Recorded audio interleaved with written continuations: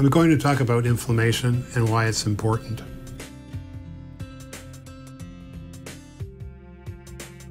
Inflammation is a normal body defense set off when there's a problem, like a viral infection, like COVID, or a bacterial infection, or something else where inflammation is needed to fight the problem and help things heal.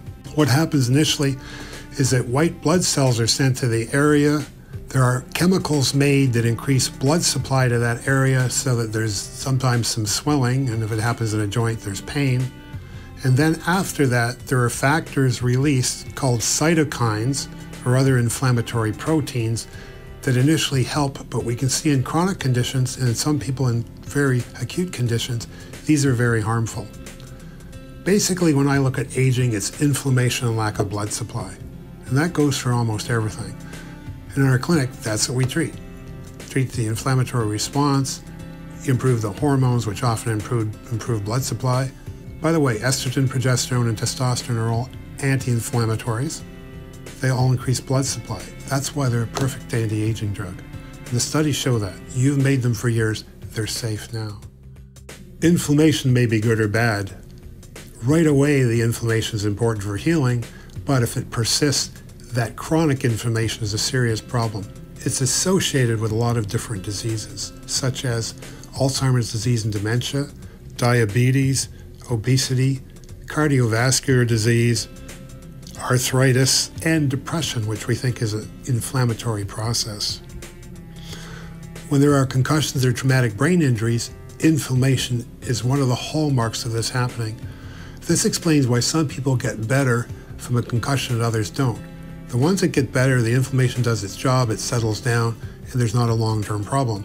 In post-concussion syndrome, where the symptoms persist, there's a very large inflammatory response in the brain, and this can lead to all kinds of problems. Problems with thinking, cognition, hearing, vision, and mood particularly.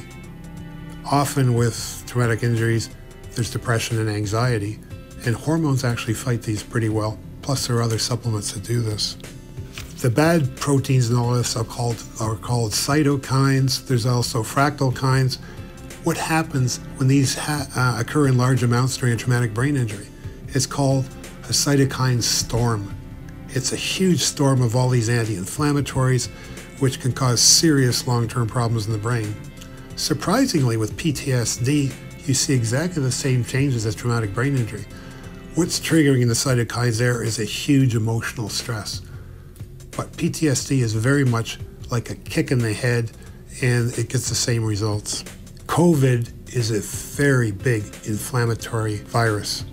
We're seeing it go from killing people with pulmonary or lung problems to now we're seeing encephalopathy and brain problems. We're seeing heart attacks, and now we're seeing it in children with Kawasaki's disease. They get the COVID virus, it looks like they're recovered, and they can suddenly get a huge immune response, conditions which can be fatal and need to be treated right away. So this virus is evolving, but inflammation still plays an important role. Also, why do some people get the virus and don't get sick? They've got something different. It's either their genetics, or they could be taking anti-inflammatories and natural supplements or their foods that help them through it, and they don't show the horrible changes. What are the supplements that are anti-inflammatory? Number one, vitamin D. There's going to be a special video on vitamin D that you can look at. But vitamin D is a huge anti-inflammatory. What else? Vitamin C. Cheap, really important. B-complex vitamins, not low doses in multivitamins, but the high doses in B-complex or B100s. Zinc, 50 milligrams. We learned this from SARS. There's all kinds of research from SARS showing that zinc 50 milligrams reduce the chance of the virus getting into cells. So it not only helps with COVID, but it helps for other things like brain injuries, it's anti-aging, and that's all part of our protocol. Some of the others, probiotics. Well, how could they work? Most of your immunity is in your bowel. We know that people with a head injury get a leaky gut syndrome. Hitting your head can hurt your bowel. There are hormones going between the bowel and the brain. There's a connection that's often not known. And you need to do something for the bowel so that that inflammatory response can be dampened. This helps heal the brain. This can help depression and anxiety. We right now don't know which of the probiotics are best, that you need to be on one. Probiotics are the healthy bacteria that normally help the bowel work and help the immunity, but they can be wiped out with stress, with injury, with time, with antibiotics. Also, we know that the immune system eats up early cancer cells before they can spread. And so that's why a healthy immune system is so important. All of the anti-inflammatories we talk about help the immune system.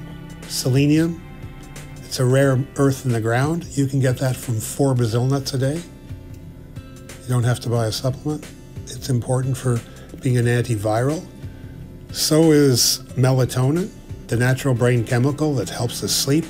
The levels go down with time, they go down with injury. We actually treat some breast cancers with high-dose melatonin so they won't progress. But this is also an antiviral that's safe and readily available. The omega-3 fish oils are anti-inflammatories and increase blood supply, so theoretically this should be helpful. The other one is CBD oil. CBD is a very strong anti-inflammatory, and I think we'll see as time goes on that it's going to be important for treating brain injuries, concussions, PTSD, and perhaps as an antiviral.